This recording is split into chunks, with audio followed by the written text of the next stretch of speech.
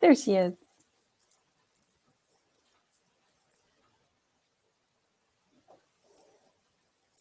How you doing? I can't hear you. I don't know why. Do you have headphones with a microphone? We can't hear MJ. I can hear Jason though. Hi. Hi, how are you? Great. I would just when you share your screen, you move it over. You just want to share the application window for your PowerPoint. You don't want to share your whole screen because it does this fractal effect.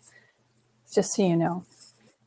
So we can't hear MJ. So do you have headphones around, Mary Jane, somewhere? Like old Apple headphones work. You don't have a mic. Your microphone's not on your computer, and you might be able to just get it to turn on with the settings for your computer. And if you call Amy on your cell phone, she might be able to talk you through how to do that as well. She's our amazing tech support today.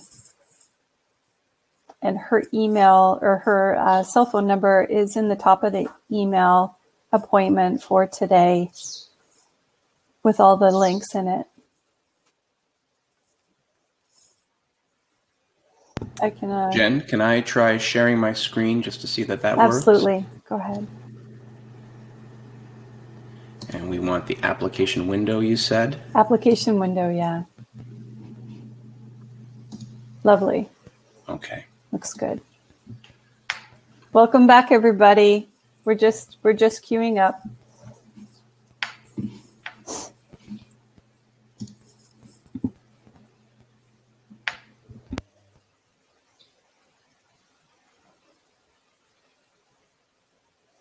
So in the interest of the schedule, what we could do is maybe we could start with Dr. DeVoe if that's okay with him. Hey, I'm ready to roll. Yeah. I've got this nice yellow haze on my screen. I don't know why, but okay. Oh, it doesn't look like that from here. No, it looks weirdly. It's better now. I forgot my little spotlight. There you go. Okay, I will share my screen then if you're ready for me to do that. For sure. Okay. And then Mary Jane, I'm just going to turn your video off for you. Okay. Wonderful. So let me just introduce you, Jason, and then you'll get going, and you have about 30 minutes, 29 minutes. You're welcome to take a little less. There'll be a question and answer period at the end. So welcome back, everybody. I have most of you back online here. So I'll get started. So we're going to switch up the program a little bit. We had an audio difficulty with our first speaker. So we're going to start with Jason. Jason DeVoe is our first speaker of this session, session 2. Jason is the application technology specialist with OMAFRA out of Simcoe since 2008, which I can't believe it's been that long. Tell me about it. Great, I know. Jason studied plant physiology, holds a PhD from the University of Guelph, which is actually where I met Jason. He researches and develops practical methods to optimize productivity, spray effectiveness, and reduce waste. He's co-author of Air Blast 101, Your Guide to Effective and Efficient Spraying. He also co-administers sprayers101.com, the website. Welcome, Jason. Thanks for joining us today. Thanks for having me. So, full disclosure, everybody, this is going to be a 30-minute infomercial. What do you think of that? No, not really. What I want to do is introduce you to a resource that I've recently developed with a couple of colleagues. And I think the idea behind this whole thing is that old proverb, I could give you a fish, but you come back to me for another fish tomorrow. So I much prefer to teach you how to fish.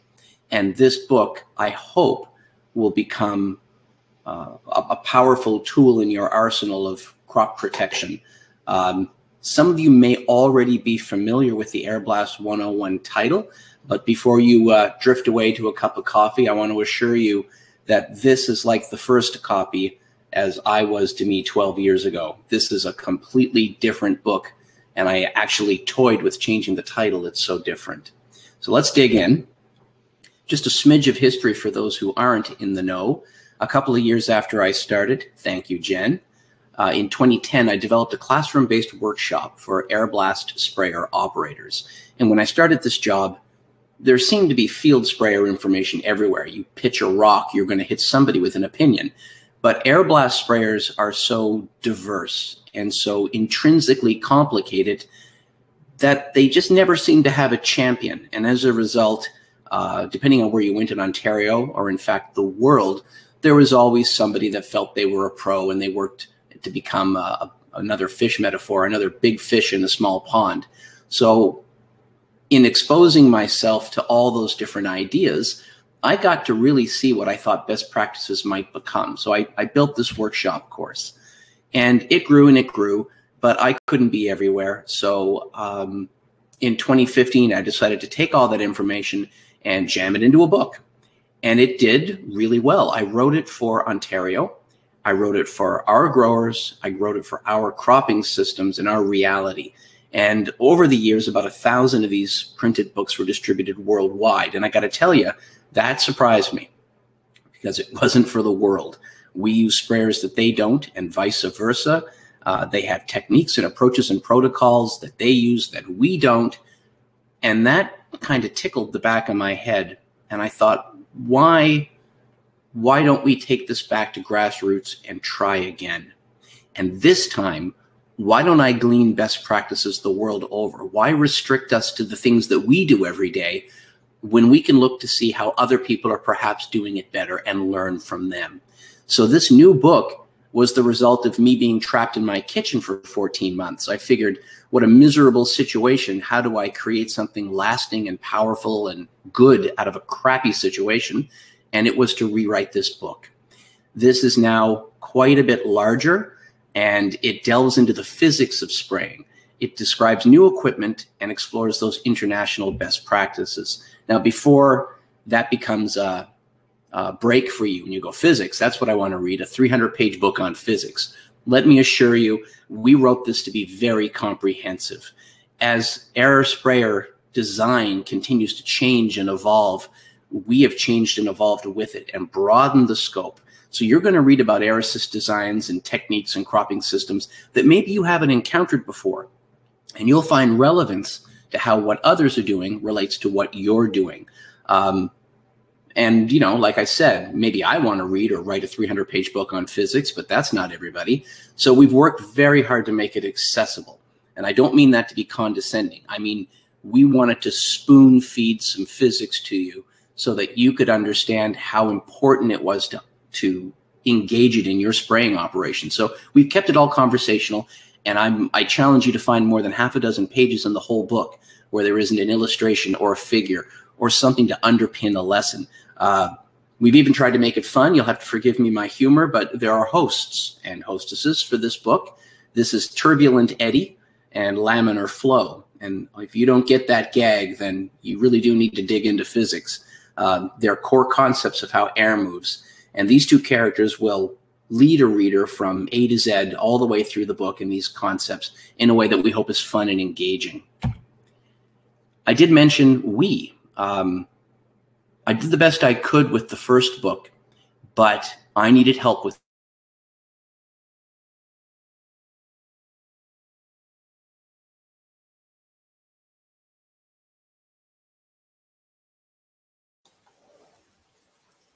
Jay, I think we lost your audio.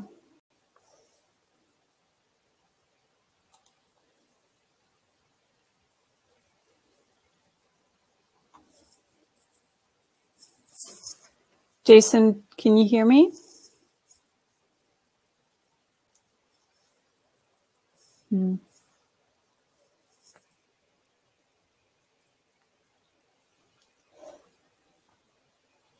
Yeah, can you hear me? I can't hear you. Can you speak? Oh, your audio just jumped off like 30 seconds ago.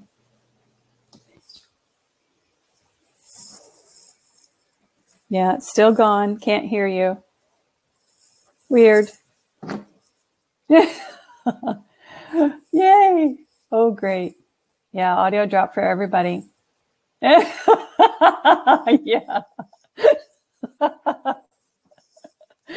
You might have to jump out and jump back in. Would you mind doing that? Okay.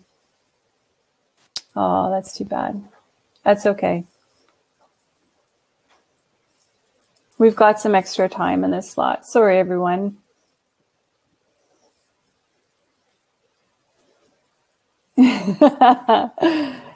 That's a nice compliment. Yes.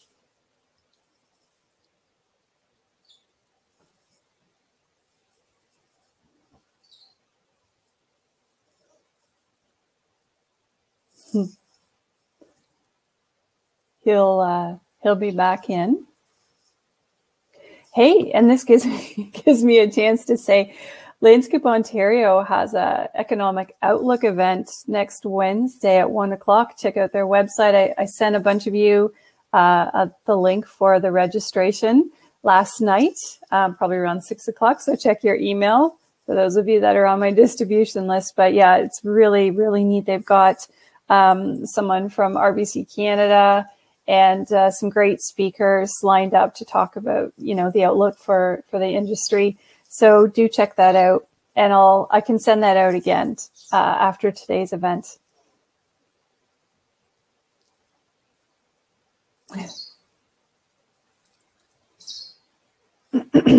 Yeah, I agree. A few little hiccups aren't too bad.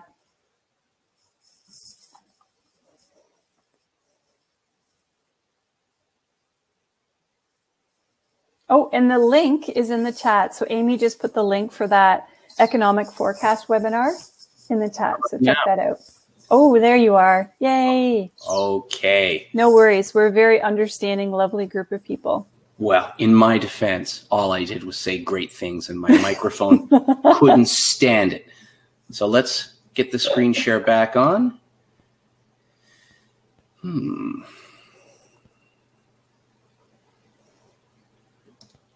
That's not the right one. Ah, that's the right one. There we go. We're seeing goodness? Yes, we are. Well, for the sake of time, I'm going to boogie on. In short, collaborative means it's not just the Jason show. I went to two guys that have 35, 40, 50 years of research, brilliant men, both of them, and the three of us worked from our kitchens to write this book. So here's what you're going to find in it. You're going to learn these three core concepts. You're going to learn about the forces that influence air and spray droplet behavior. If you don't understand how air and spray work, you'll have no luck getting it where it's going. You're going to learn to configure any air resist sprayer design to get better coverage and to minimize waste, which I think we can all agree are objectives that we should all aspire to. And you're going to learn to evaluate the job you're doing. Without feedback, you're guessing, and that's no good. So this collage would be a great reason why I still have a job. I would love to be able to walk out and tell you, do these 5 things and you're golden. But look at the diversity. This is also why it was so hard to find people that knew what they were talking about on this subject. I could give you advice for one of these very different sprayer designs in, say, a container crop, and it would be completely wrong if you were using a different sprayer, or if perhaps you were using the same sprayer spraying whips. So physics was really the only common denominator. We had to explain how everything worked so that you could use that information to apply to your situation. And I think we did some pretty revolutionary stuff in treating it that way. So I'm just going to touch on a little bit of the content in each of the chapters. And then, like the good showman I am, I'll finally reveal where you can get it. Chapter 1 is foundational information. This is all the things that a sprayer operator has to think about to do a good job. And it'll make you throw up in the back of your mouth a little bit. It is an intimidating pile of information. And not only understanding how each of these affect what you're doing, but how each of them affect one another. That's the real mind blower, is that you could make a change for the better in one regard and then mess something up entirely and unintentionally. But we work to explain every one of these factors and give you a better understanding of how they work together. In chapter 2, I confess we were 3 months into writing this book when I had to stop everybody. And I said, you know what? We're all using different words for the same thing. There is no standardized language for air blast spraying.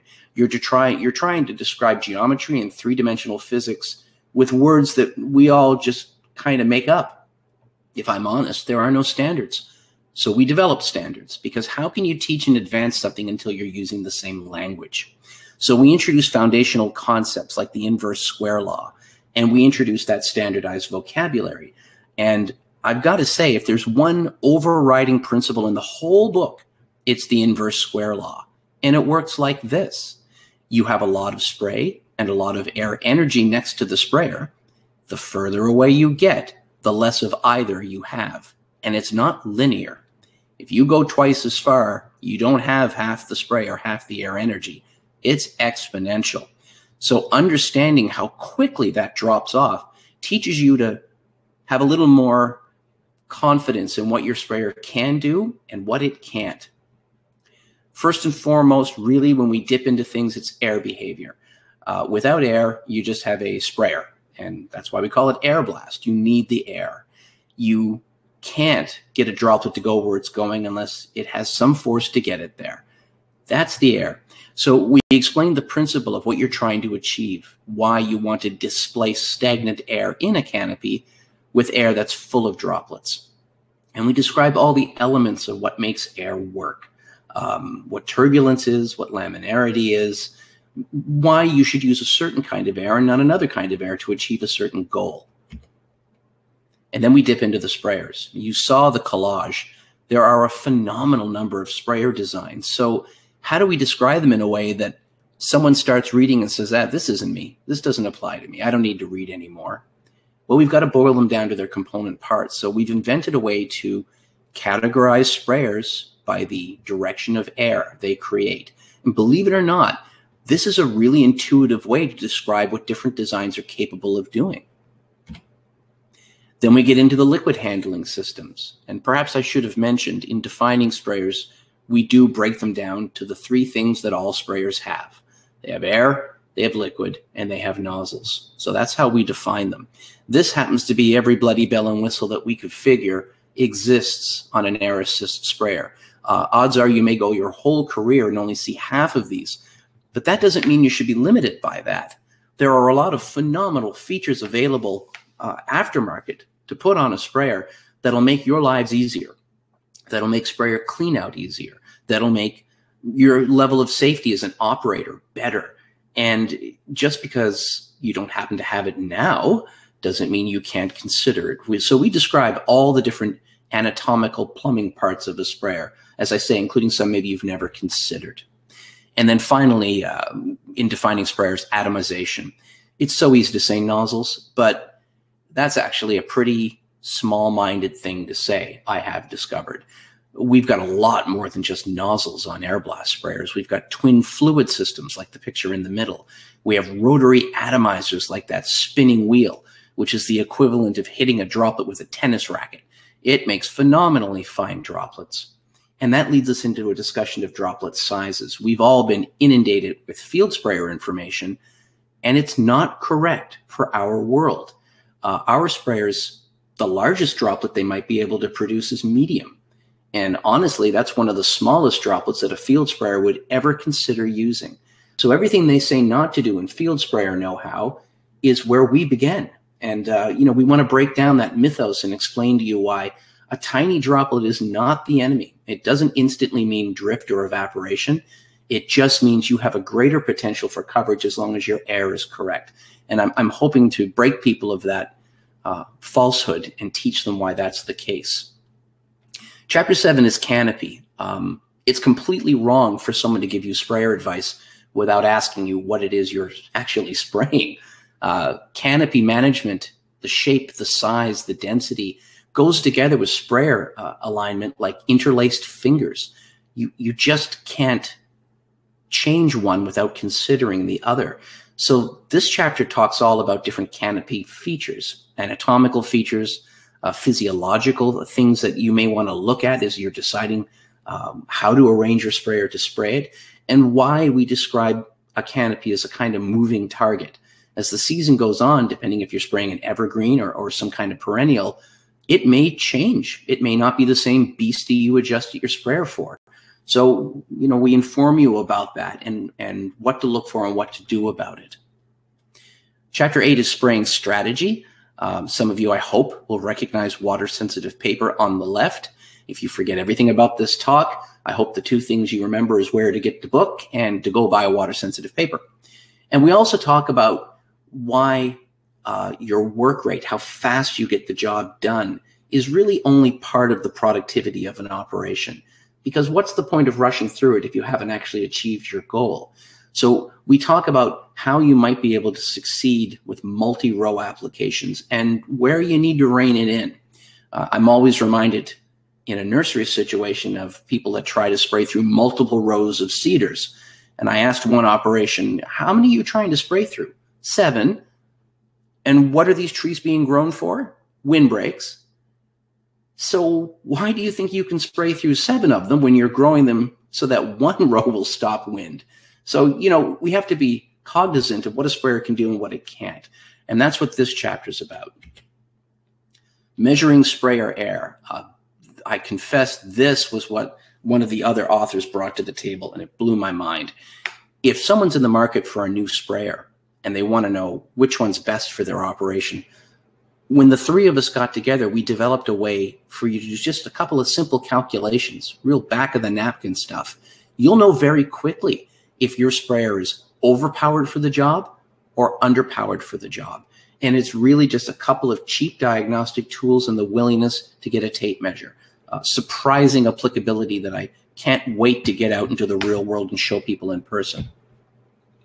Configuring air settings. I've harped on about the importance of air. We dedicate a lot of this book to controlling air, diagnosing air, correcting air.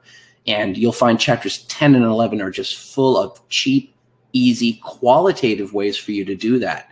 You don't need to know the 15 different factors that'll affect where air goes.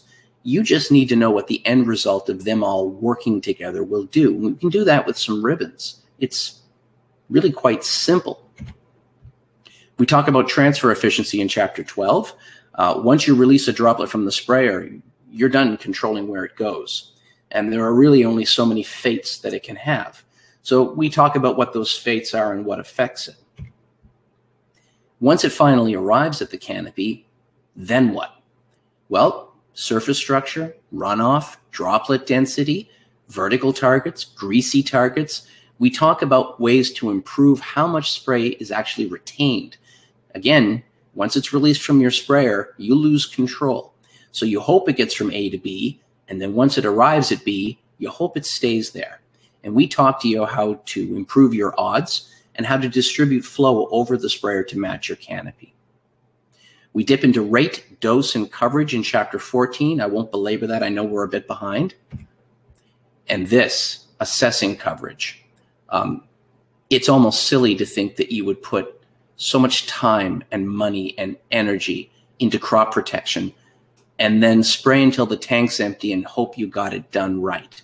Without some form of feedback for you to know if you achieved your goal, you're guessing. And we talk about multiple ways, some far better than others, that you can not only assess and diagnose your coverage, but what to do if you don't like what you see. And you'll see here the water-sensitive paper that I still think is the best, and some interesting, cheap, and fun ways that you can work with fluorescent dyes. Something I've avoided in my early career because a lot of them were toxic. But I've since found suppliers of, in fact, it's Crayola, of all people, cheap, non-toxic children's face paint. If you dilute it and buy some 31 or 51 LED black lights, it's remarkable what you can learn quickly. And we had a lot of fun using these in Australia. Calibration. How can you talk sprayers until you get into math? But in my defense, you'll note we didn't get there till chapter 16. But we go through all the different ways that you calibrate a sprayer.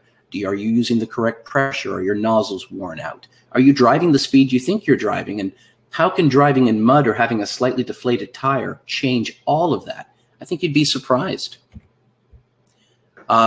Earlier, I said there were multiple forms of atomization on a sprayer, but I do know and recognize that Ontario mostly uses hydraulic nozzles.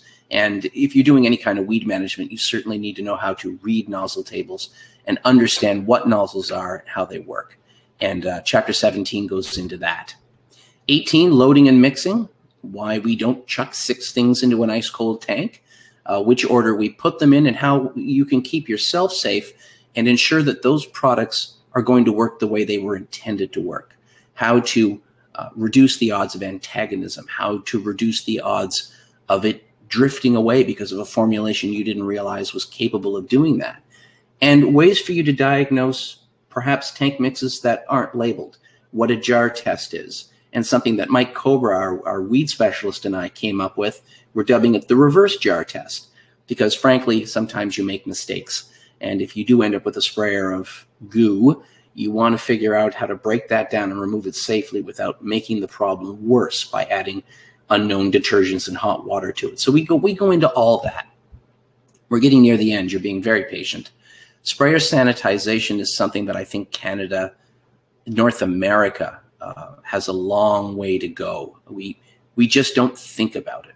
We think, oh, it's just fungicides. Oh, it's only a little amount.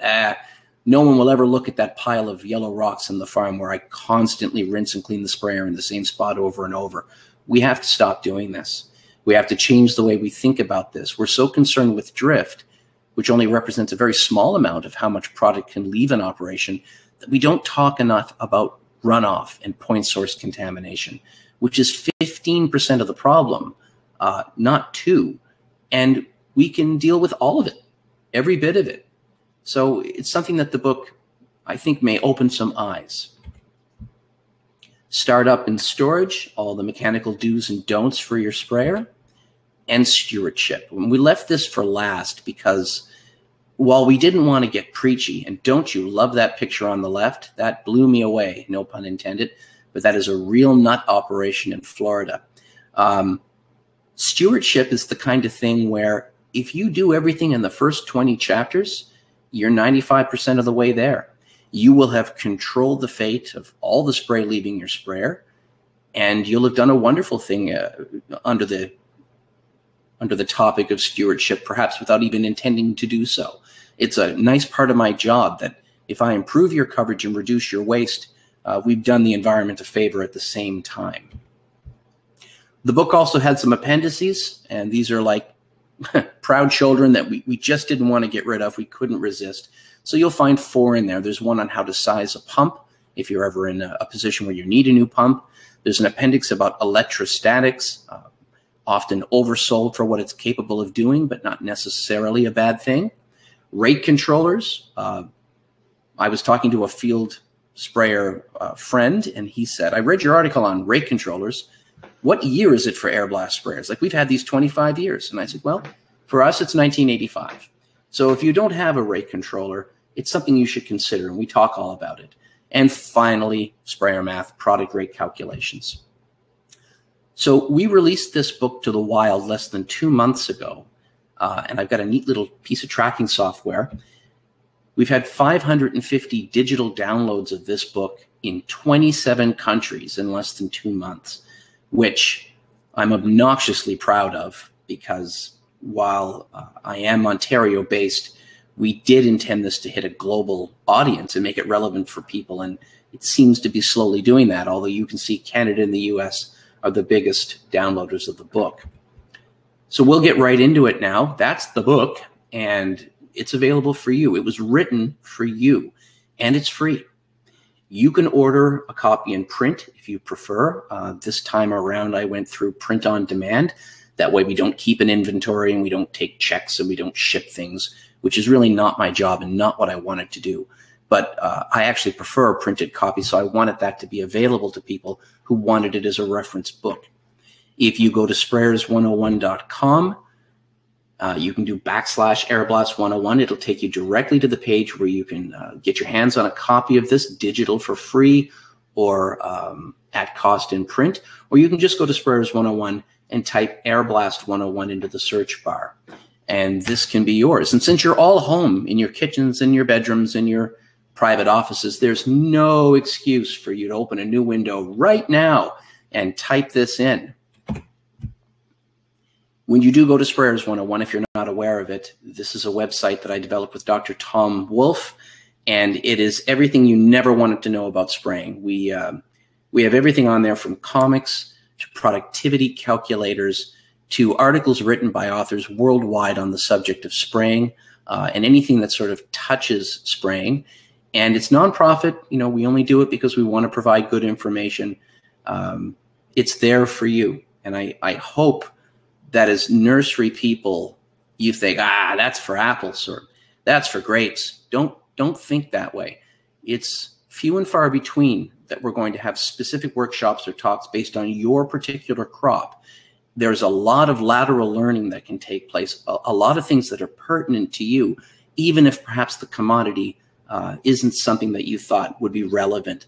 So if you ever hear sprayer talk or sprayer workshop, I encourage you to try to get your hands on some of that information and see if maybe you can make some of it relevant to what you do. So that's it. I'll stop sharing my screen. I'll be around for questions with the panel. You needn't ask about the book. You can always ask me sprayer questions. I don't mind that one bit. Lovely. Thank you, Jason. It's so true. There's been so many times where we've seen failures in pest management applications, and it's been one of these items that he's talked about here today. And Jason has done some applied workshops with the nursery industry, and I know many of you have benefited from that. So it's really wonderful to see. If you wouldn't mind pasting your link into the chat, people could get it from there directly too. Sure, I'll do it right now. Just to the right of your screen, yeah, that'd be lovely. Mary Jane, do we have you on that we could try your audio? No, okay, no, that's not good. Okay, so you can maybe talk to Amy about something, an alternative. Okay, no worries. So just gonna look at my agenda. So potentially if we have Kara. Hi, Jen. There she is. Can you hear me? I can hear you. Okay. Wonderful. So our next speaker is Kara McCreary. She is the greenhouse vegetable specialist for integrated pest management with OMAFRA. So another OMAFRA specialist. You guys are so lucky today to have more of the team here. She works out of Harrow, and she's been doing that since 2015. Kara has a Master of Science degree in environmental biology from the University of Guelph. Welcome, Kara. Thank you.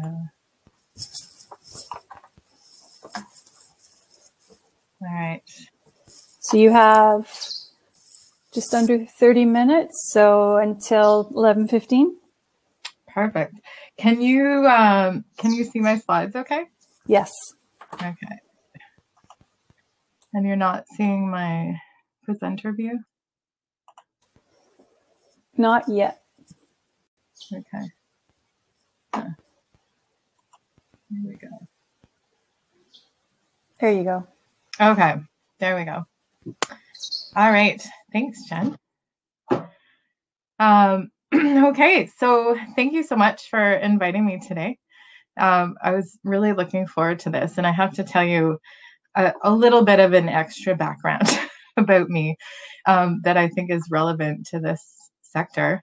But I actually took a nursery production course in college. It feels like a million years ago.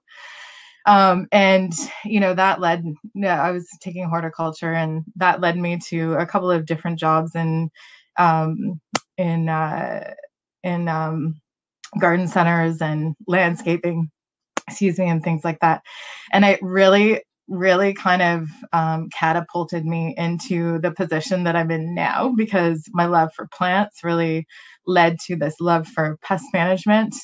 And now I work with greenhouse vegetable producers, but it all started with horticulture and nursery and landscaping and things like that. So it's pretty exciting for me to be here today.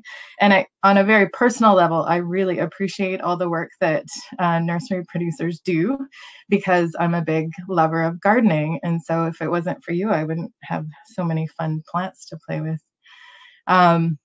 Anyways, I'll jump into my my talk for today.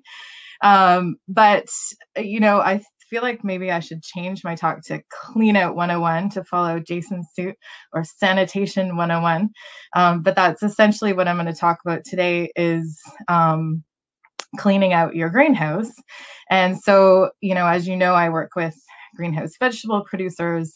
But there's a lot of similarities, I think, in the needs as far as, cleanliness and sanitation and disinfection and things like that. So Jen, thankfully, she introduced me to a couple of nursery growers who gave me a bit of extra information, and I'm really grateful for that. So I could see sort of where things line up and what might be different in nursery production. So basically, what I'm going to talk about today is cleaning and disinfecting, the why, the how, the what, and I'll dig a little bit deeper into disinfectants themselves, and we'll talk about factors affecting their efficacy and some different types of disinfectants. So hopefully, you can take away some new information today, or at least be reaffirmed that what you're doing is exactly the right thing. So for starters, why do we clean up? This seems like relatively simple, explanation here, but it really is. So we're trying to reduce pests. We're trying to reduce pest pressure. We're pathogens, insects, and mites. And, in the sector that I work in, we don't tend to deal with weeds so much in the greenhouse. The odd one pops up here and there. But that's also a pest that may be of concern for a lot of producers as well. So that's ultimately what we're trying to do, is to reduce pest pressure from crop to crop, from season to season, from year to year. And what happens is, when we effectively reduce pest pressure, then our IPM programs are much more successful. And specifically, and especially, I'm referring to biological control or natural enemies. So these are beneficials that come in and help us take care of pests in our crops. And they have a much easier job to do when they're not completely overwhelmed by pests. And so, I kind of like to think of a clean out in the greenhouse between crops, between crop cycles, as an opportunity for a new beginning. So that's one thing, that's difficult for anyone who's sort of in continuous production. But hopefully some of the things that I talk about today, you can still kind of picture how they can be applied during production year round. So how do arthropods survive between crops? So this, a lot of times we talk about crop cleanout in the greenhouse vegetable space as being during the winter months, because that is kind of a common time frame for them to be cleaning out. But it could happen anytime through the year, and depending on the crops that you're producing, a lot of these things still apply. So when you empty out your greenhouse and you're plant free inside, all of those little critters will try to find somewhere to hide, or somewhere to live, or somewhere, maybe somewhere to feed in between these crop cycles. So there's some really common areas where they might hide. So various crevices in the flooring. I know, we used a lot of the white plastic on the floor, but underneath that is the mesh. Usually there's still a lot of producers and vegetables that use that mesh, and I understand that that's used fairly commonly in nursery production as well. So all of those things, any sort of crack or crevice, is a great place to hide if you're an insect or a mite. Diaposing, so this is a way that they can sort of overwinter. They can, they're effectively not metabolizing anything, so they're sort of hibernating or sleeping. And insecticides don't work, miticides don't work, because they're basically just at rest. So that's a great way to survive between crops. But this would be something that occurs usually, in the fall through the winter months. And then alternate hosts, so any weeds in or outside of the greenhouse space is a great place to hang out. And then cull piles, or any sort of disposed plant material piled or spread behind the greenhouse, is also a great place to hide. Along similar lines with pathogens, they can produce some survival structures that can help them overwinter, just like diapause in arthropods. These are structures that can help them survive, some challenging weather during the winter months. They can also survive for quite a long time on crop debris. So piling or spreading plant material, waste material, behind the greenhouse can be a place for them to hang out until your next crop comes. And then, of course, alternate hosts like weeds. And then the other thing that's really challenging when it comes to a lot of pathogens is their ability to survive on various surfaces away from a host. And some of them can survive for very long periods of time, years or more. So this is one of the focuses of clean out, is to kind of talk about how we can minimize all of those places where they survive between crops. And so I'll draw your attention to the disease triangle. So I'm sure many of you have heard of this before, but basically what you have is 3 things that are necessary to create plant disease. So you need a pathogen present, you need an appropriate host, and you need an environment that's conducive to that pathogen developing. And so all of those three things combine together to basically determine how much disease there is. And so one of the ways that we can reduce the amount of disease is by reducing one of those things. And so during clean out, what we're trying to do is reduce the amount of pathogens. So you can also kind of think of this in terms of insects as well. But for the purposes here, I'm going to talk about pathogens specifically. And so here's your little greenhouse here. And so this is where clean out comes into play, where you're trying to reduce the pathogen pressure, and ultimately that will reduce the amount of disease in your crops. So I'll start with a couple of just basic clean out considerations. Some of this may or may not apply depending on the types of crops you're growing, but it's really important to kind of think about when you're removing crops from your greenhouse, whether they're being disposed of or whether they're being, they're saleable items, maybe you're taking out. But as soon as you kind of disturb them, if there's a lot of pest pressure on there, those pests, the pathogens, the arthropods, they can all just kind of disperse and fall to the ground and land somewhere in that greenhouse, even though you're bringing those plants out. So one thing we usually try to encourage is treating the crop before you take it out of the greenhouse, because that reduces the amount of, sort of leftover that falls off the plants before you take them out. And then, this next point really about maintaining warm temperatures and low humidity really has to do with cleanouts that happen in the fall and winter.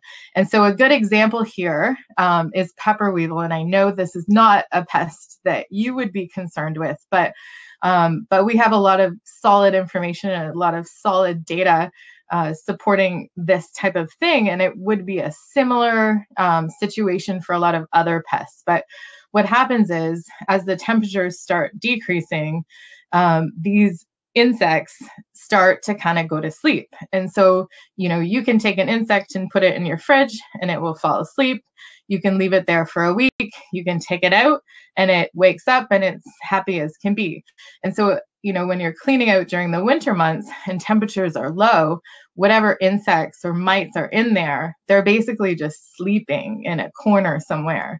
And so when you heat up the greenhouse, when you warm those temperatures, when you have no food available and no water available, that's where the low humidity comes in. Those insects and mites are actively metabolizing and they're in need of food and water. And so you're essentially starving them. And so that's one of the reasons why during a clean out in the winter months, it's a good idea to heat. I know this is a hard sell sometimes because it costs money, to heat a greenhouse in the winter unnecessarily, but it is something that does help reduce pest pressure. And then, a few other things to keep in mind are to heat and vent to rid the greenhouse of pesticide residues. So on the right-hand side here, you can see a picture of some damage to a cucumber crop from dibrom and DDBP fogging. And then it's also a really good idea to continue to monitor for pests throughout the cleanout. So there's I find growers are really resourceful sometimes and really creative with their monitoring efforts. So we've had situations where, pepper weevil was a big challenge for us in pepper production. And they ended up, after their cleanouts, putting in a few trap plants. So a few peppers before they planted their new crop and set up some traps. And they really could draw out whatever pepper weevil was left in there before they planted their new crop. So, just keeping those kinds of things in mind as you continue through the cleanup process. So now moving on to how do we clean out? So this is probably the most important slide that I'm going to show you today. And I don't want this to be your permission to stop paying attention to me because I'm going to try to explain why I think this is the most important slide, and hopefully it's my job to kind of convince you that these steps are really important for clean out. But basically, I used to have this in many more steps. I think I had 9 or 10 steps.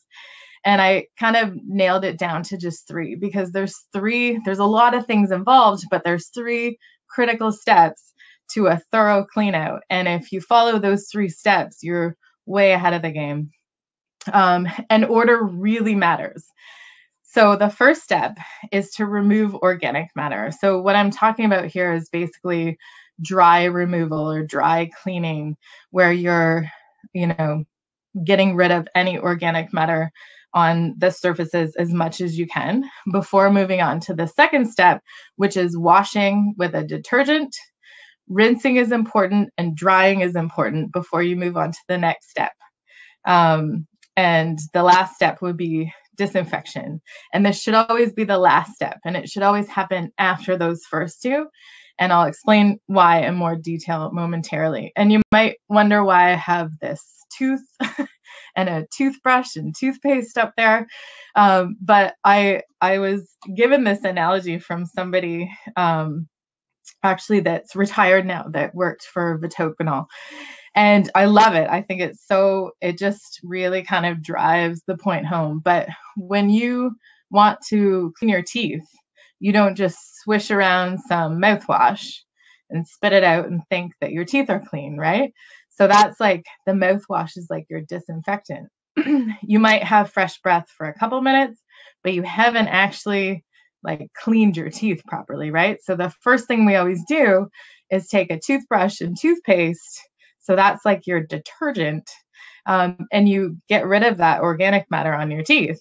And then you swish around your mouthwash as sort of a little extra assurance, right? That you cleaned your teeth well enough and you got rid of all the bacteria. So I love that comparison because it really is a similar idea when we think about cleaning out a greenhouse. So now what do we clean? Basically everything, anything. Tools and equipment, the structure, and the irrigation system. So I'm going to go into a bit of detail about all 3 of those things, but I know sometimes it might seem a little overwhelming when you look around your greenhouse and you see all these different surfaces and you just don't even know where to start. So one thing I often will tell the producers that I work with is that you kind of try to assess your situation, think of what are the highest risk areas in my greenhouse and start there and kind of perfect the cleaning there. And then you can start including other things, but if this is kind of new to you, then, it's a good place to just kind of start somewhere. So, so basically I'm going to go through the 3 steps and a little bit more specifics around what I'm talking about, what surfaces. And so step 1, as I said, is remove organic matter. This is a really, really, really critical step in the clean out process. And I love this quote here from Bill Jarvis. So he said, 1 gram or just a pinch of dirt contains greater than 10,000 fusarium spores, and only 1 spore is needed for infection. So, fusariums everywhere. It may not always cause disease issues, but just keeping in mind that these pathogens and these spores are kind of all over the place, and especially in dirt, that it just kind of really makes you think about how much is happening there that we can't really see with our 2 eyes, right? So basically what we're talking about, is removing, like I said, the dry matter, it's the dry removal, removing any sort of plant material, dirt, crop debris, any, plastic or whatever that can have plant sap on it, anything like that really should be removed. And that includes weeds. And there's a couple of different ways you can do that. You can sweep or you can vacuum, really paying attention to corners and nooks and crannies. We have, troughs that we use in greenhouse vegetables. And I know, maybe benches or other things are common in other crops. But we actually have some producers that will walk with a mirror on a big long stick down the rows and look for fruit or plant material that's kind of stuck under the troughs. And it's amazing what they find under there. So in this top picture on the right-hand side, I love this picture because it's got, all kinds of things growing up on this ledge. And I was talking to a producer once who was dealing with a pretty significant fusarium issue and was really certain that he did like a really thorough clean out. So he couldn't quite understand why he was dealing with this fusarium. And, I kind of looked up and I saw these big chunks of like mossy stuff growing above like the rafters and the vents and, kind of growing out from everywhere. And that's essentially what we're looking at. This is near like a roof vent. But, I said, when's the last time you cleaned those out? And he said, oh, well, it's way up there. I don't usually do that. And so we kind of talked about a strategy for him to get up there safely, and scrape all that stuff out, maybe power wash it. And, he saw a pretty big reduction in fusarium after that. So, there's definitely some things to pay attention to there. And then I have at the bottom here about replacing old floor covering. So I mentioned, we tend to use a lot of like the white plastic cover floor covers in greenhouse vegetables, but we also have a lot of producers that use the mesh, and those sometimes can be compromised. There's tears and rips and holes and gaps, and they also need to be cleaned really well because a lot of plant material and gook and dirt can get stuck in the mesh particles. But basically, if you have a lot of rips and tears, it might be time to replace it. Or, I'm not sure if it would work for everybody, but this clear white plastic covering has really done a lot of good for our IPM and greenhouse vegetables as well. Okay, so step 2, washing with the equipment and the structure with detergent. So basically, there's a couple different ways you can do that. Scrubbing any items that are scrubbable. So I have one producer who tells me anything that's green. So this is a tomato crop where a lot of things turn green, but anything that's green gets scrubbed. anything that's kind of out of reach or not realistically scrubbed gets power washed, right? So you can do that. Some people choose not to use a detergent, but the detergent really helps kind of break up any organic matter that's left over or kind of jammed into different, the different surfaces like concrete and things like that. So adding a detergent, some kind of soap, can really help get rid of the rest of the organic matter, because this is one of our big focuses here, is to get rid of organic matter. So the other thing that's important, especially when you're using a detergent, is that it gets rinsed after. We don't want detergent or soap residue left on these surfaces because that will impact our final step. So you want to rinse it and you want it to dry, and it should be completely dry before you move on to your next step here.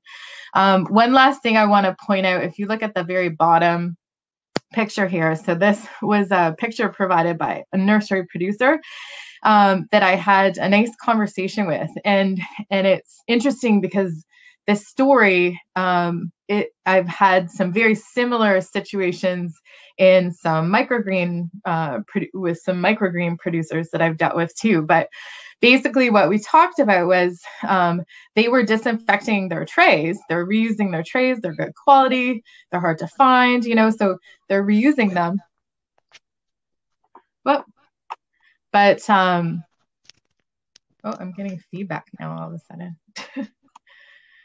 So they're reusing them, but they were disinfecting and not cleaning them first. And so there was still a lot of like organic matter and things like that.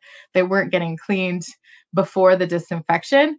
So once they realized, they were still having a lot of disease issues, when they started to get rid of the organic matter first and clean the organic matter first, then the disinfection started to work better and was much more effective. And they saw a reduction in disease pressure. So that's pretty exciting. And then lastly, as I mentioned, disinfection. So you're doing the same sort of thing with equipment and the structure. The order matters, as far as these steps go, but also as far as your cleaning and disinfecting. And so when you think about cleaning and disinfecting the inside of the greenhouse, so you want to start at the roof and you want to work your way down, because if you start at the floor and then you do the roof, you're just dropping all that stuff on the floor again. And I have, another producer that I was talking to that he was dealing with some bacterial disease issues. And, literally it seemed like it was raining this bacterial canker all over his crop. So I'm getting feedback again. Maybe, sorry.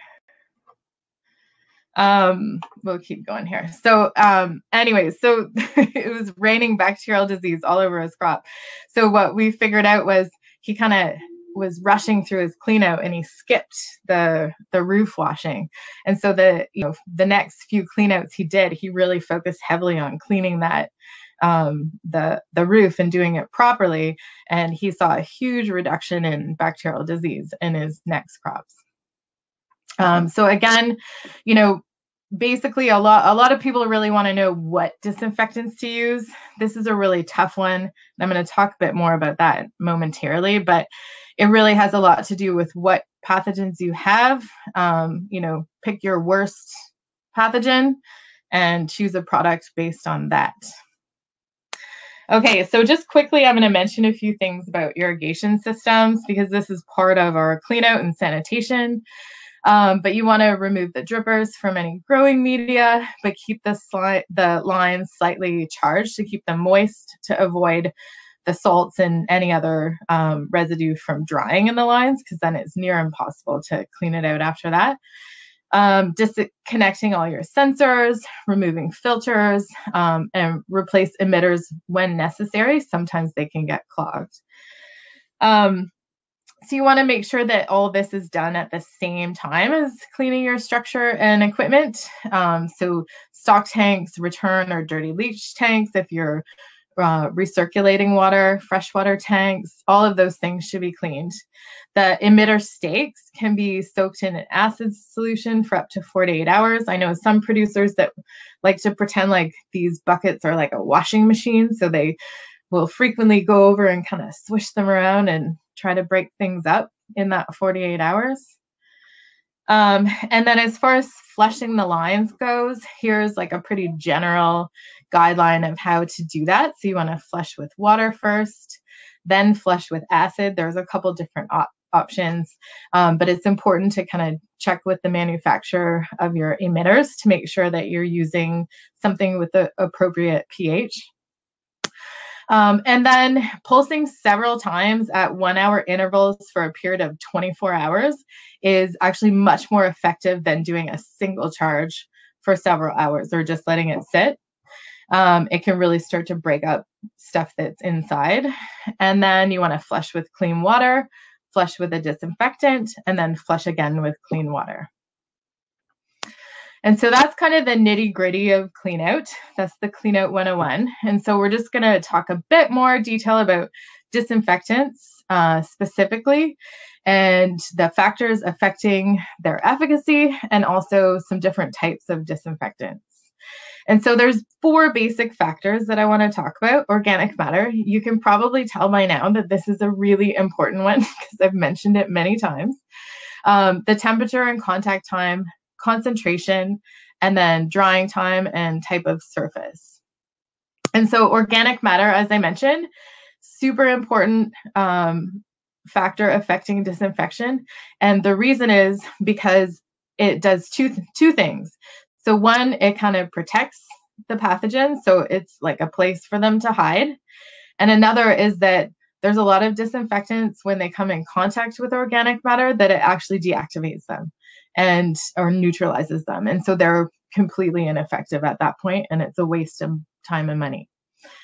And so here's my little visual for you. So you're standing outside, there's a rain cloud above you, and it starts raining. What happens? You get wet, right? But if you're standing outside and you're under a tree and it starts raining, you're going to be protected. So that tree is your organic matter. You are the pathogen. You know, that's just to kind of give you an idea of what happens. That's a great place to hide. So when that rain hits you or that disinfectant hits you, you're nice and protected. So the second factor is temperature and contact time. So another reason why when you're cleaning out during winter months to have warmer temperatures can be helpful because temperature really can make a difference with efficacy of disinfectants. So the lower the temperature, the longer the contact time, and the higher the temperature, the efficacy is increased. So there's estimates that are around 2 to 3 times as efficacious for every 10 degrees rise in temperature. So just something to keep in mind, you know, whatever time of year you're using disinfectants, that if the temperatures are low, you might need to extend that contact time for them to be effective. And then contact time is another thing that there's really not one single answer. It can be very specific to the disinfectant and to the organisms that you're trying to kill. So we have some really stable viruses and, you know, some products that may be effective after 60 minutes, or we have some, you know, less difficult pathogens to kill where sometimes even 60 seconds works, but a minimum of 15 minutes, you know, of a wet surface is probably your best bet. Now, concentration, this seems like a, you know, relatively obvious one. So follow the label rates, you know, lower than recommended is ineffective. Excessive concentrations can be toxic or corrosive. And so you want to avoid doing that. I better speed up here. I'm running out of time. So drying time and surface characteristics, this is just another thing to consider. You can't always change the surfaces in your greenhouse, but there are some surfaces that encourage rapid drying, like really porous surfaces like wood or concrete. And there's other surfaces that are repellents, like polyethylene, polycarbonate, stainless steel, and those kinds of things. And so those pictures at the bottom, you can see those droplet sizes and the difference in the coverage, but organic matter on those surfaces also changes the way the droplets behave, when they land. And so it's just something to keep in mind when you're really looking at getting good coverage. Whoops. So there's a few general rules for disinfection here, kind of summarize what I've already talked about. But a couple of things I just want to mention that sometimes go missed, but we've actually found some plant viruses on these different surfaces, like door handles and the keyboard in a grower's office and the mouse in a grower's office. And so, these things should be cleaned somewhat regularly, to avoid more contamination. And so the last thing I want to cover is the types of disinfectants. And there's sort of 4 main groups. Like I can't really go into every single disinfectant thoroughly, but just to give you a couple ideas of different disinfectants and where they fall. So we have chlorine and chlorine compounds. So an example would be bleach. I'm sure most of you are familiar with. And this slide, I'm going to hand out these slides after as well, but it basically just gives you an idea in general, that bleach is effective against most fungi and bacteria, but maybe inconsistent against viruses. There's temperature requirements, pH requirements, soaking time, and that sort of thing. And it's, different notes on ventilation and stuff like that. But all of those things need to be considered when deciding to use bleach or choosing a disinfectant. We'll just have to get you to wrap up in the next minute, Kara. Yeah, sorry. Okay, and then quaternary ammonium compounds. So we have a number of different products that I'm sure most of you are familiar with, Clean Grow or Uptake or Aquarian. Similar kind of idea, so I won't read through all of those things. There's peroxygen compounds. So we have hydrogen peroxide and Virkon. Again, just a bit of a summary slide, and then alkalis. So these aren't used quite as often anymore as I find, like trisodium phosphate. But there's definitely some differences in their efficacy. So what we tried to do recently, myself and the floriculture specialist, we developed this spreadsheet, which we're happy to share, and it goes into a lot more specifics about each individual disinfectant and what the science tells us. So we can share that. There's a lot of detail provided in there. We can share that with Jen, and she can hand it out to you. This is just the due diligence slide. So remember that these things have safety considerations and should be used and stored and disposed of properly. A couple of additional resources, and that's basically it. So that's my end. The 3 steps and order matters. Lovely. Thank you so much. I know it's a lot of information to present in just half an hour. She normally does that probably in 50 to 60 minutes, and I asked her to do as much as she could. Sorry, I tried to speed it up. And congratulations to Kara and her family. Kara's expecting her 3rd baby reasonably soon, and you can hear the pauses to breathe in her speech. And those of us that have been pregnant remember all too well what that feels like. So we really appreciate you taking the time today to talk to us. And Kara is going to share, it's either a version of her presentation or a handout with us that Amy's going to send all of you, so that you'll have this for reference, because it's amazing information. And it's amazing how just little tweaks like that can really improve your sanitation measures and really reduce pest populations. So thank you so much. Thanks, Jen. And next, I was going to ask Medhat if he could speak next, and I'm sure he's waiting in the wings there. Mr. Medhat Musa. There he is. Yes. We can All hear right. you. Just gonna set up my Lovely. audio And while you do that, I'll introduce you, okay? Deal. So our next speaker is Medhat Musa. Medhat is a professor at the School of Engineering of the University of Guelph. His research interests and expertise are in interconnected fields of intelligent robotics, artificial intelligence, computer visioning, and computer systems. Medhat is also co-founder of the Robotics Institute at the University of Guelph, which is a premier research lab with active industry collaborative partners such as Landscape Ontario. He's got a project with us. And his current research projects focus on developing advanced robotic systems for applications in uncertain and non-structured environments, such as agriculture, spanning environments such as agriculture, automotive, healthcare. Please welcome Medhat. Thank you, Jen, and thanks everyone. I hope I will not bore you with my presentation today. I think it will be a shorter presentation, but we'll see how it goes.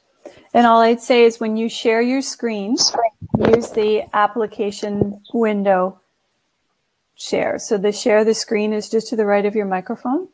Yep. And you don't want to share your whole screen, just share the application window of your presentation. Okay. All right, so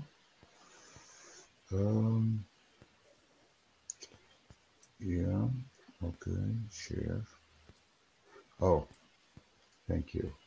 Yeah, that'll work better. And Kara, if you're on, still listening, there's a couple of chat questions for you if you'd like to answer them, or you can wait till the end, no problem. Sure. Do that right in the chat, Jen? You For can. what? Keys for the transporter? I gave them back to her. They're in the door. Okay, so everybody who's a speaker, if you're not Medhat, can you mute? Olivia had it last night. I took the collection truck home last night. Mary Jane, can you mute your line there? Just press your microphone button and mute. Okay, how is this looking? I cannot see anymore the actual. Beautiful, looking good. Yeah, just on my window, I do not see the chat. So if anyone would like to actually ask a question, this is a different how we are actually teaching. No worries. We can do it at the end, Medhat. We have Perfect. a question and answer session. We're good. Perfect. Thank you, Jen. Thanks, everyone. So today I'm going to talk to you about a project that started in April. And it was actually, we made a lot of good progress, even with all of the COVID restrictions. So I'm going to give you an idea about what the project is about and the progress, and then leave you with a little bit of thoughts, and hopefully that will generate a lot of questions at the end. So what is the problem? So we started with a basic problem, and that is that the nurseries will need to keep track of trunk measurements of every tree. And this process, as you know, is tedious. It's prone to errors. In some cases, people will just eyeball the category of the trunk measurement, and of course, it's labor intensive. So the solution that we looked at is how we can automate this process. And the automation will basically not only measure the trunk at 15 centimeters, but also store all of this in a digital library. And the digital library can then provide you with an immediate status of all of the trees in the inventory. In addition to trunk measurements, we can also measure things like, for example, leaf density. We can also measure the height of the tree. The project was funded by OMAFRA. It started in April of last year. And actually, co-investigators is Jennifer and John Van Avert from OMAFRA. We started in terms of partners from Nursery with the Krauss Nursery, but then we also added later on NVK and Winkel-Mullen Nursery. In addition to myself from the University of Guelph team, there's also two research engineers that work on this project, Patrick Spanieli and Cole Terry Patrick has since moved to the private sector. He was working on this as a postdoc. So let me give you an idea about the system design here, and I will leave you then with some pictures. So essentially, conceptually, is you've got two basic components. One is the robot. In this case, it is basically an add-on to a tractor or a cart that is pulled by a tractor. It is not an autonomous robot moving in the field by itself, because that will generate by itself a lot of safety issues. And that machine has cameras, and it has computing, and it has storage facilities, all of that in that machine. We call this the machine vision station. The machine vision station collects the data, analyzes some of the data, and then send all of this to a decision support software. And the DCS basically will analyze the images, will find different measurements, and then will store this data in a database with every tree location in the field. So this is a picture of the mobile vision station. And this is really a prototype. This is not the final look of it, but I don't know if you can see. I'm going to actually use my laser pointer here. So this is a collection of cameras right here, and as well as here. Okay, and inside this box, there are computer systems, okay, that will take all of these pictures, all of these images, and do what's called edge computing, some image processing initially here. And in this tower, you are going to have an RTK GPS unit, which can allow you to have location plus or minus a few centimeters. So it's quite accurate. The idea is at this point is that this is basically pulled behind the tractor, but the idea later on is to actually put this on a tractor or attach it to a tractor or something like that. It is possible in the future that this becomes a completely autonomous robot, but there's no need for that. This picture you can see here is actually taken in the backyard of, I think it was Patrick's home, because during COVID, we did not have access to our research facilities at the university. And there are some information about the kind of cameras that we are using. Some for, this is an RGB D, which is for depth as well as images. And this camera is actually for localization and what's called SLAM. And then you've got the image processing using actually deep learning. Let me now show you the back end. This is what the back end markup, which is actually now having implemented and tested, would look like. You would have basically an image, let's say from Google Map, and then you've got rows of the trees.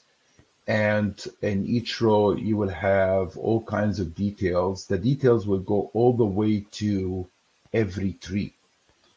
And you can click on one row, it gives you a measurements of the kind of sizes that you're looking at. Click on every tree, and then you've got additional information. You have here additional information about the type of the tree that you are also looking at. So what is the current status of this project? So we did field testing, we built the prototype, we built the back end DCS algorithm, we built some image processing algorithm, and we did 3 field tests, July, August, and November. And this is important in the early stages, because what we do is that we do ground truthing. So basically, the nursery will actually measure with a caliber the way they normally measure, a row of trees. And then our robot will go through this and then produce its own measurements, and then we can compare the accuracy and how things are working. So you can see here just a picture of a couple of trees, and you can see this is the measurement here at the trunk, okay, at this level. Here is 45.6 millimeter, 18.5. And you can immediately realize that we can produce with this system accuracy up to 0.1 millimeter, which is really not needed. You are looking at categories, but this is what you can get from this system. Now, let me show you some of the results. These are early results, okay?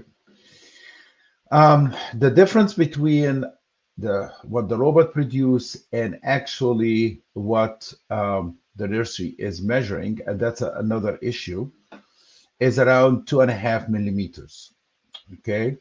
And you've got like 20 trees here. It's important to note here is that when we were doing this, there was actually far more differences even when a person is eyeballing a tree, measuring a tree. Sometimes the tree actually is not exactly round, it's a kind of oval. So there are, even humans doing this measurement, there are a lot of variation. And that creates problems when your ground truthing itself is not accurate. But this is the early results. As you know, the measurements all of the measurements gone into categories, into bins. So if you are looking at, okay, not the absolute error number, but actually the error in categorizing the tree size, you will find that we have in 70% of the cases that trees were correctly categorized. 15% they were off by one category, and in 15% they were off by two categories. The error was significant. Now, all of this is done multiple times. These are the latest results from 23 row. We will need to do far more than that to be actually able to say this is the current accuracy of the system. So this is very early. While we are doing this work, we stumbled on another application from a different nursery.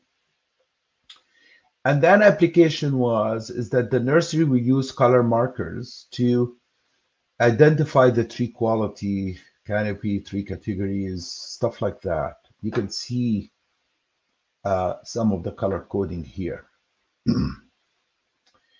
And what they really wanted is to recognize these colors, okay, and basically register all of the trees in the database. Okay, these are smaller trees. They're not concerned about the trunk diameter, but they said just read this, and that's what we did. This is relatively, I said, relative to other things, not as difficult. And so these are early results, again, coming from the nursery. And I think that this is something we'll be able to implement in the final version of the system. Okay, so where are we right now, and lessons learned on the current plan moving forward? So we'll take you a few things here. First of all, there is that problem in terms of getting precise ground truth. The same person, not different people, the same person measuring the same tree will have significant variations, different categories, okay, between eyeballing the tree, between measuring the tree from one angle, measuring the tree from a different angle. So the way we are going to deal with this is that we are going to take many readings at different heights. Okay, so especially to take to remove this problem of about root flare. Okay, and then take the average of these readings. We can do that. It will take more time for a person to actually do that, but but the system can actually do that quite easily. The other thing, as I said, is that you can actually have a tree that is a kind of an oval shape at the trunk. So, and how do you deal with that? So we're going to take different angles, okay, and then also take the average. The other thing is that the support stick sometimes makes it very difficult. You can put the support stick. Sometimes it's very close, and very the color is very similar, that you might actually think that this is the same. But so taking different angles will remove that. The current system speed is about 7 kilometers an hour. It's kind of a walking speed. But we can actually, and I'm talking here about this speed, this is the speed by which it can take images and process them in real time. We are working on fine-tuning this so that the number increases to 30 kilometers an hour. The processing speed, so you are acquiring things 30 kilometers an hour, you cover probably half of your nursery in one day. And then you got the processing speed itself. So at this time, we are looking at 3 seconds per image, or about 1,200 images an hour. Obviously, if you are collecting images from a nursery that has 200,000 trees, you would like to actually increase this processing so that you can get things in a reasonable time. So right now, the system can process around 10,000 trees a day. We would like to increase that to become 50,000 trees a day. So if you are looking at a 200,000 trees nursery, you are looking at 4 days, and you will have a complete picture of every tree.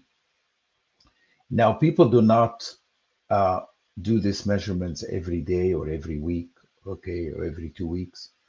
But certainly with a system like this, and this is my concluding remarks here. When we started this project, it was all about that it takes so much time. There's errors involved in it. We can save labor. But actually, once you start having this idea about every plant counts, micro precision agriculture, a digital library of every single tree, okay? And automation can enable you to do that. Then you're going to have massive amount of data. You can actually do more frequent measurements. And I work with the greenhouse sector, and I work also with apple growers on different projects. And in the greenhouse sector, for example, this kind of information is so important for them because that can help with yield production and can actually link with their supply chain. When you have all of that as a digital library, in which you can compare one season versus another, you can look at spraying, for example, efficacy or stuff like that, okay? The other thing is that people are using is actually to optimize your labor, because you can actually understand a little bit what your labor is doing.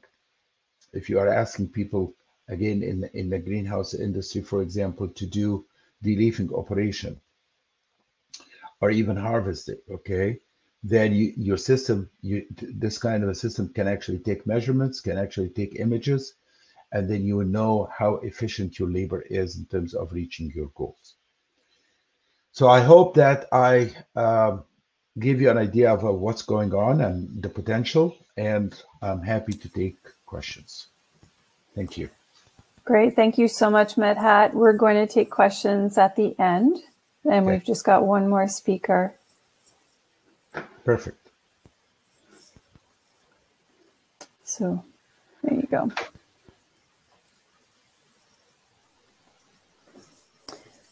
So our next speaker is Mary Jane Ash,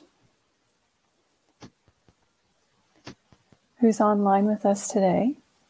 And you can hear me? We can hear you. Yay. Wonderful. Well, that's wonderful. Thank you so much. And thank you to Amy, who's, again, Amy Buchanan from Landscape Ontario, is working behind the scenes to make sure that this all functions properly. It's fantastic. We had a little bit of issues with a couple of speakers with the web browser that they're using to log into the platform. So, but we're all good now. So Mary Jane is the propagation manager for Sheridan Nurseries Norvell. She's been doing so for the last 10 years. She's currently in her 16th year at Sheridan Nurseries. She holds a Bachelor of Science in Agriculture from the University of Guelph. Welcome, Mary Jane. Thank you very much for having me today, and thank you again for all your help and for being adaptable and taking care of me, getting me going. Hello and good morning to everyone. Yes, my name is Mary Jane, and I am the propagation manager at Sheridan, and I'm very honored to deliver this presentation to you today. So I just wanted to specify that this presentation is just on our Norvell site specifically, although we do have several sites. Oops, not too far. So I know everyone who grows knows water is extremely important. So I just like to put a little quote together that sort of sums it all up. And the background for our Norvell farm. So Sheridan purchased this site in 1985. It's a smaller of the two farms. We're about 83 acres, and we are sort of stuck right in the middle of several sprawling urban centers between Georgetown and Brampton, and we're sitting just north of the 401 where it runs through Mississauga. So the city is definitely closing in on us, and that definitely has an effect on our water quality. So what do we do here? We do all the propagation for the company. So we're propagating shrubs, evergreens, broadleaf evergreens, and perennials as well. And then we also do container production of perennials, vines, and some shrubs. This area we're sitting on mainly sand and silty sand and on a Queenston shale bedrock. So a lot of limestone in there. So again, that affects our water. So prior to 2013, our farm sourced most of our water from a natural surface pond on the back of our property. And that all went very well until the early 2000s when we noticed the sodium level in the pond water starting to rise. And that seemed to coincide with development in South Georgetown. They were putting in more housing, more roads, and with more roads comes higher salt use. And the surface pond that we use, it's fed from streams and runoff that originate closer to the south end of Georgetown. So we were experiencing runoff from the sodium use in town. By 2008, that sodium level had risen to an intolerable level. We were seeing levels from 85 to 110 parts per million, and we were definitely seeing effects on our plants. I lost my cursor here.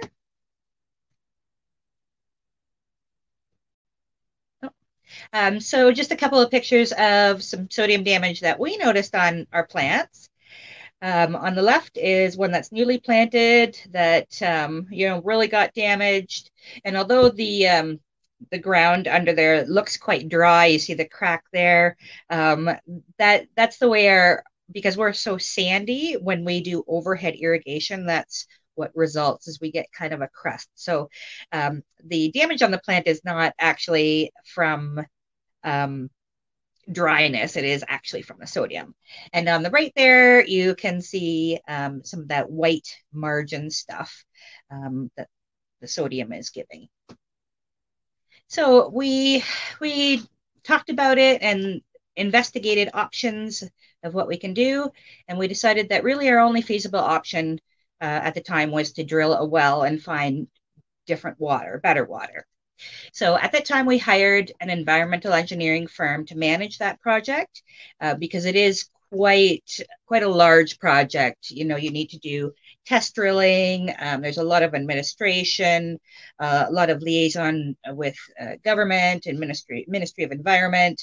They need a lot of technical drawings, well monitoring of the neighbors and whatnot. So definitely a larger scope than we could handle ourselves. So we hired in for that. And luckily on our third test dig, we secured a good consistent supply of water, and that's down around 150 feet deep. And that's still what we're using today. So that quality is good, and the sodium level is pretty consistent between 35 and 43 parts per million. And I didn't mention it before, but the upper limit that we want to see, we don't want to see anything over 70 parts per million. Generally, you'll see damage after that. And even some sensitive perennial varieties, you'll see damage down into the 50s as well. So if you think back to that, remember the pond, the surface water pond that we kind of abandoned there, we continued to actually monitor the sodium levels in there on a regular basis, and we have seen them exceed 200 parts per million several different times over the past few years. So we now water the entire farm with that well water. And this is just a picture of our boxwood bed liners in the field. And you can see now there's no white margins. They're nice and dark green, and they look quite happy. However, when we switched water, that sort of revealed to us the next problem. Being on that limestone bedrock, the pH of our water is quite high. It's sitting around 7.8 naturally. And most people would know, and I just put a reference there as according to the A&L Canada laboratories, water that's in the range of pH 7 to 8 is considered doubtful for plant growth because it'll really limit a lot of your nutrient availability. And we were definitely seeing deficiencies in our container crops. Here's a couple of examples. Boxwood on the left, so you'll see like a haloing effect around the leaves. On the right, our big leaf hydrangea or macrophylla varieties were really not a nice color of green at all. They were really quite yellowy. So we knew we needed to do something. So then we decided in 2013 to install an acid injection system to correct that pH. So we put in an inline injection system, and we used nitric acid at 67%. The reason we chose that basically was because of the volume of water that we were having to treat. Nitric acid kind of gives you a big bang for the amount that you're using. So that's worked well for us. And the dosing is controlled and monitored by our Argus system. So it will then alarm if the pH gets out of range or if anything else goes wrong. So here's just kind of a picture of our setup. So if we start on the right-hand side, the water from our deep well is pumped down underground to that cistern at number 1. So that cistern holds around 95,000 US gallons of water. And that then is pumped into that little house, number 2. Inside the little house is the picture on the left. That's the injection unit. So a pool pump on the bottom, which is that black contraption, sucks in the water and then sends it up through that tree of piping. And it is tested by the probe for pH, EC, and temperature. And then at the very top, the acid is injected according to the information from the feedback. After that, the water is allowed to go into cistern number 3 in the right-hand picture. That cistern holds about 19,000 US gallons, but we do that because the acid doesn't instantaneously work on the water. It'll start working instantly, but it needs a few minutes to fully do its job.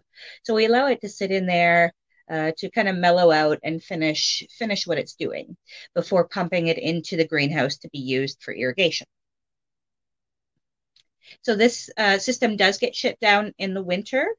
And then in the winter for our propagation, we will use portable dosing units.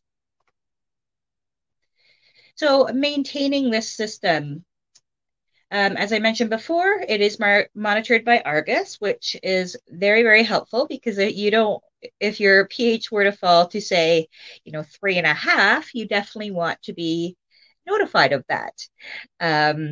We have had an instance where that's happened, and that's because we've allowed rainwater to mix into the cistern. So rainwater has very little bicarbonates in it. So if your acid is still dosing according to the well water and then some rainwater hits it, your pH is going to plummet very rapidly. So that has happened to us. Luckily, we have that intermediate cistern where we can catch it and stop it from going into the greenhouse there. So we've actually had to pump that small cistern out and purge the water before because we've had a little oops. And then we start again, refill it with proper water, and we're good after that. So we do check our pH manually each morning as a backup, and monthly we take water samples and send them to a third-party accredited lab, such as A&L Canada Labs, for water quality testing and to confirm our pH as well. The system does require some regular cleaning of the pool pump and filters and calibration several times a year as well. And I mentioned the seasonal startup and shutdown before. Some safety considerations. This is mainly for the nitric acid that we're using. So with any acid, really, your building should be locked, and it should only be accessible to trained staff. Any staff that do handle the acid need to be outfitted with the proper PPE. And just a warning as well, if your containers don't get closed properly, especially with nitric acid, any off-gassing of it can damage your building interior, such as any metal conduits or even door hinges or something like that, if you don't have the adequate ventilation. Oops. Come on. I've got one more slide here. We're coming here. There we go. So some other considerations to think about if you're going to do add acid to your water to lower your pH, depending on the type that you choose. I mean, there's citric, phosphoric, sulfuric, nitric.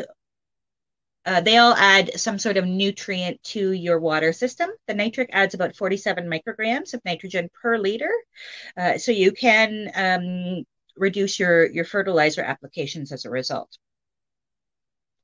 Again, your consistency of bicarbonate levels, this point touches on the well water versus rainwater issue. So if your source water is consistent, then an acid system works very nicely. But if your source water is not consistent, it might be a little more tricky.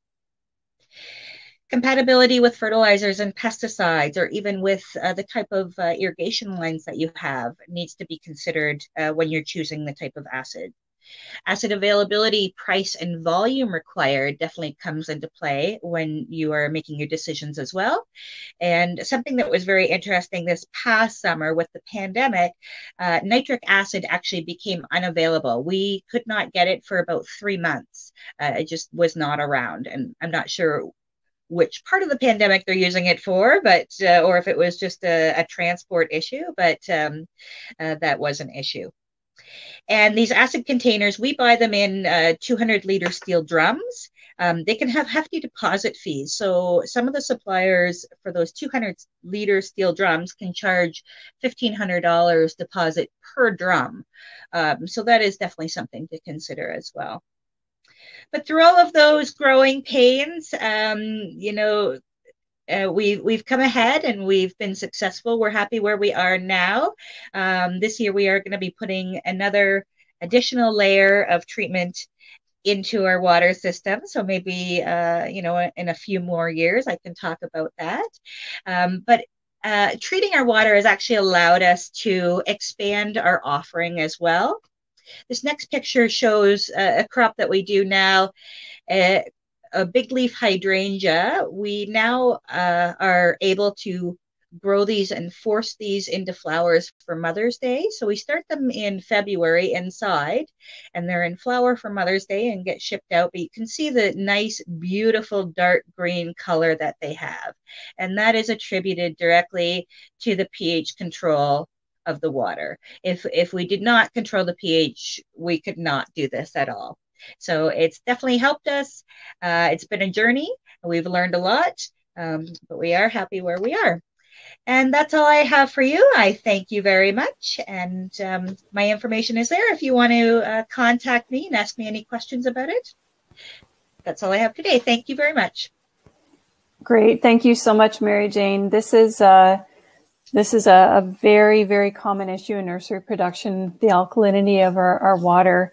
And the key to that acidification is having that residence time, the ability to have the residence contact time before it hits the crop, which Sheridan was in a position to do so with a large volume. But that's, it's not very common to have that kind of setup in space, but hopefully this will inspire some of you to see if maybe this might be a solution for your operation, because the difference in crop quality is absolutely fantastic. Before I hit the Q&A session, I wanted to just show our sponsor and platinum partner videos. We have a short video presentation to show you, and then we'll have our Q&A session after that, followed by a lunch break. So I'm going to mute my line so it doesn't echo, and I'll just, excuse me, ask any other speakers to mute their line, but you are welcome to remain on video.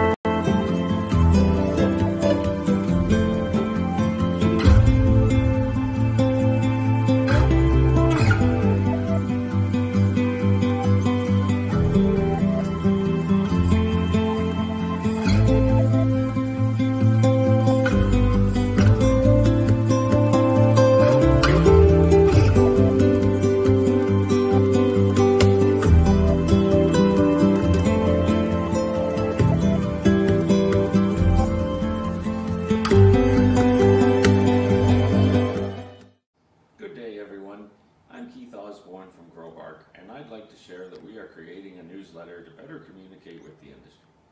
The focus will be about projects, how we make products, and our personnel. For instance, many of you did not meet Katie Keary, our Quality Assurance and Research Manager, due to the pandemic. She has completed several projects over this past summer that we will be sharing in upcoming newsletters.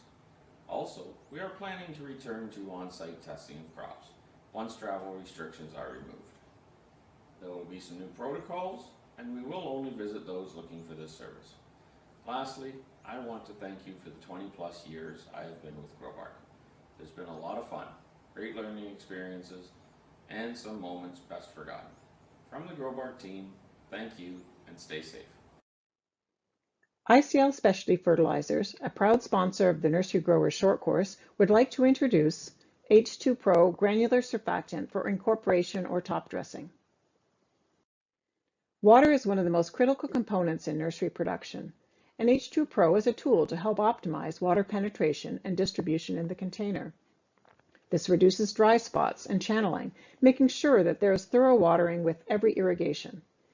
This excellent performance continues through many wet-dry cycles, and we all know that better water management means less plant stress both at the nursery and in post-production. H2 Pro is comprised of components which reduce surface tension, improve penetration, and help water to spread through the media. But what makes it truly unique are the 3 different chain lengths which allow it to be effective over the entire season.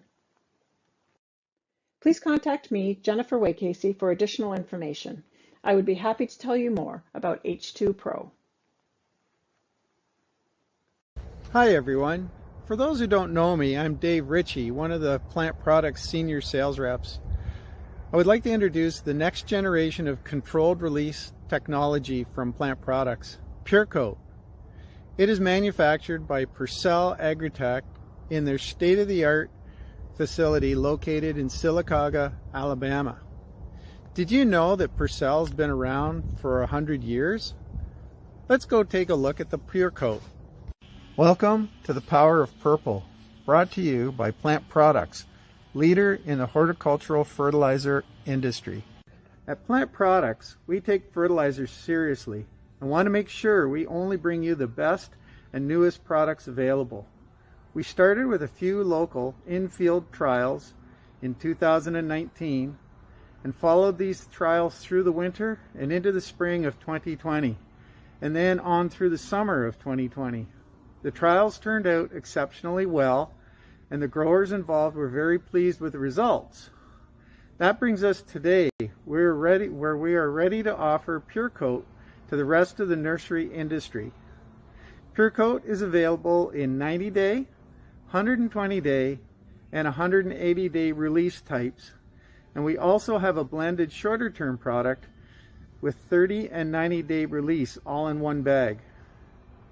Because of Purcell's brand new production facility in Sylacauga, Alabama, and the great relationship we have with them, we will be able to bring to you ongoing new and innovative products as we move ahead. We are ready for the 2021 season. Are you? Speak to one of our great Plant Products sales reps about the power of purple, PureCoat. You will be happy you did.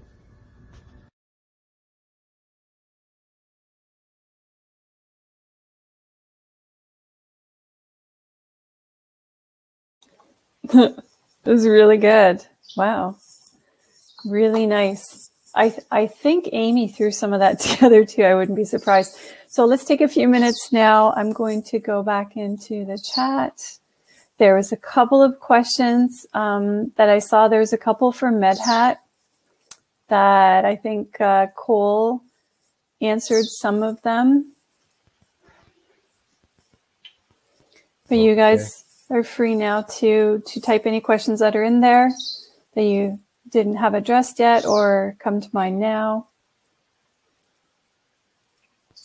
The nitric acid is used to clean in labs against viruses, from Gilles.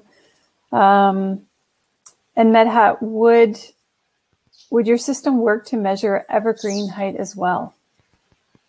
Yes. Yes. Yes. I'm trying to see any comments here in the chat, but and Kara had some comments back from some questions, basically saying, you know, it's really important that the surface that you rinse dries first to increase penetration, and so as not to dilute the disinfectant that you're doing in step 3. So there's a question there for Jason. What has been the biggest improvement in sprayer tech in the last decade that you have seen? Maybe some of you remember 7 years ago or so, Jen and I brought a prototype sprayer into Southern Ontario from Ohio. And that sprayer's job was to do something that field sprayers have been doing for a little while now, and that's detect the size, shape, and density of a target, and then change how much spray comes out in relation to it. So basically, it's kind of doing automatically what I'm begging people to do manually. At the time, we couldn't get that sprayer. It was super expensive. It was one of 4 prototypes, and it was a bit of a tease, if I'm honest. But last year, spraying systems came into being, and they are an aftermarket adjustment for almost any air blast sprayer that will put that crop sensing technology to work for you. Now, not to oversell it, it does one thing and it does it very well. It changes how much liquid comes out of the sprayer in relation to how much canopy it's aimed at. It doesn't do anything with air. So the operator is still required to make that first step of adjusting the air to match the crop. And then, and this is of particular interest to Nursery, the sprayer should handle a lot of the rest. So as you move from one canopy shape or density or distance or alley width to the next, instead of rebuilding the entire sprayer each time, which I know a lot of we just can't do, this should make a lot of the decisions for us. 2 have recently been sold. I won't name the nursery or the orchard yet because I'm not sure if I can, but it's not far from me in Simcoe, and I'm going to mask up and go unbox these things like an 8-year-old at Christmas and help install them on a couple of sprayers and see how they work. And if they work well, I'll make sure everybody hears about it. Great, thank you. There's a question for Kara. Is there any research on the cleaning stage, whether soap is better or to use a stronger cleaning agent like Strip It? So there has been some research on specific pathogens. So I live in a world where we have some pretty serious plant viruses, so we tend to focus on some of those, and also some highly contagious bacterial diseases too. So there were some studies done that compared the pre-washing detergents kind of thing, a bunch of different ones. Strip It was very effective, and I think has some additional things to offer, like breaking up salt deposits and things like that too. But there was also some other soaps that were very effective, like Dawn dish soap. So I think, in a sense, it's some soap or some detergent is better than nothing. But of course, you have to consider the surfaces that you're applying them to as well, and corrosion and things like that, and how well you can rinse them after. Because, products like Strip It can be corrosive if they're not managed, and rinsed properly after as well. But there's many options that can be effective. Right, and that's the concern was the toxicity to the user and all that PPE. So, Jason, does the book cover herbicide spraying? Yes and no. It's an air blast book for air blast sprayers, and please don't anybody ever put a herbicide in an air blast sprayer. I'll find you. But it does talk about nozzle selection and how to read nozzle tables, and it does ultimately talk about how droplets behave. So with a herbicide, we want to use a larger droplet because we don't want it to drift. We want it to stay on target. If we're after a grassy weed, we can go a little smaller. And a lot of those principles of droplet behavior can be applied. But if I had my preference, I would just send you to Sprayers 101 and you type the word herbicide in and prepare to get rocked back on your heels by 5 or 6 or 10 articles that'll pop up on the subject.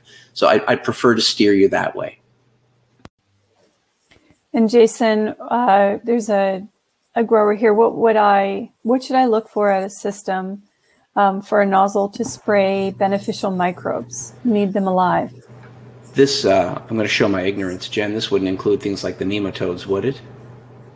This is more fungal? It would probably be more fungal and microbial, okay. I'm guessing. Well, that's less of a question about nozzles and more of a question about filtration. So as far as the nozzles are concerned, if you can keep them in suspension, it shouldn't be any different than spraying a wettable powder.